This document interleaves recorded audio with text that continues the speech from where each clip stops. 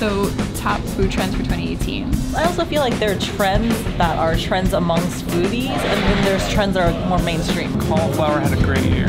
Poke bowls. Brentwood corn. What do you think unicorn foods are?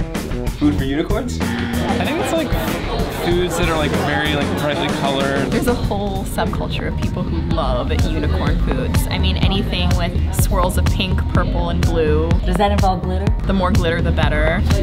Horns. I'm into that aesthetic, yes.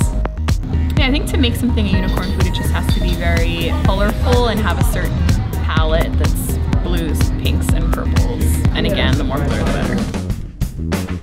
Is this a trick question? Is the Impossible Burger actually a burger made of unicorn meat? The basic idea is vegetarian or vegan food for meat eaters. I have tried the Impossible Burger. I had one that bled. The Impossible Burger uses heme to get that irony flavor.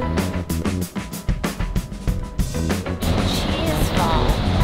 This is not like cheese whip where you go. I basically describe it like a very fancy whipped cream, like a cream cheese flavor to it. The Instant Pot. Is it ramen noodles?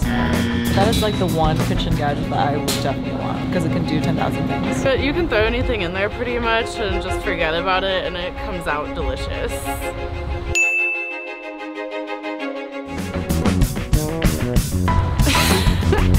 I cannot stand edible gold. I mean, not that I've had it. Is that just like you put edible gold on whatever? I've seen edible gold on like cookies and cakes. I mean, anything shiny looks pretty. It doesn't really have much of a taste. It really is about the cachet, either in your own mind or in the minds of onlookers. I feel like it's a cop-out to make something fancier without actually trying.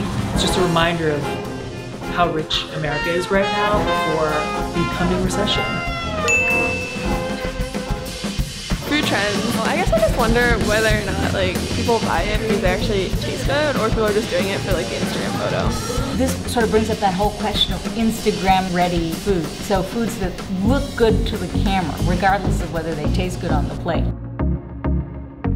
I feel like the last few years have been really focused on like vegan and gluten-free. This year the pendulum is gonna swing back into like meats and cheeses and really rich foods. With all of these states legalizing marijuana, maybe we'll see some edibles that are more like high or haute cuisine. Maybe like a flambe that also gets you high. I don't know. I'm not psychic. Have you seen the video though of a chef that uses tweezers to make a tiny burrito and feed it to a hamster? That's actually a new food trend 2019, is making tiny foods to be consumed by hamsters and other small animals.